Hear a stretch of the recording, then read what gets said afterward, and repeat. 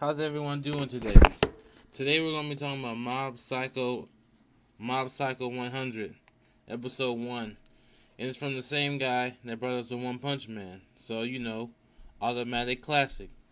Episode. I was not expecting this anime to be this good. Like this is funny.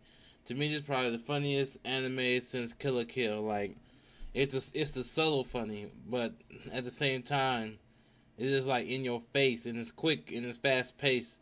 But at the same time, it's hard to describe. It's like one of them good classics. You can tell it's gonna be a classic anime.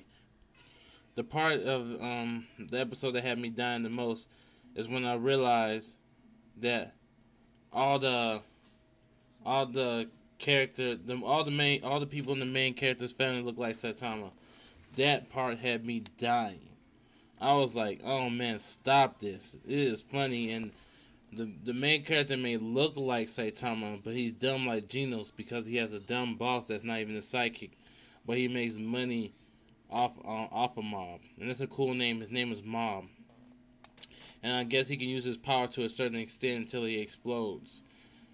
So here comes the Goku versus Mob scenarios. I can smell them coming. I can see it will quote me.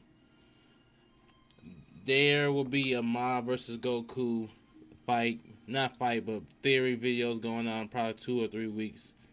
I guarantee you. One of my favorite parts of the episode was when Mob was walking and you could see his aura. When it was introduced him, he was walking down the hallway in his aura. You could tell he's a guy that's just naturally badass. Like he doesn't try to be badass, he's just naturally badass. Kind of like how Saitama is. Another thing I found fascinating is the intro. The music was okay, but the visuals really made you feel like you was on a shroom trip. Like one of them good classic, like what the hell is going on?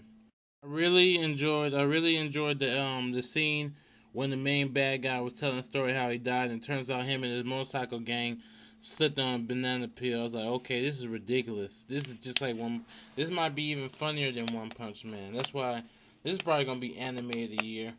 So far, what I've seen, this is the most impressive, especially when it comes to animation. You might as well enjoy the anime because I doubt I'll be getting a season 2.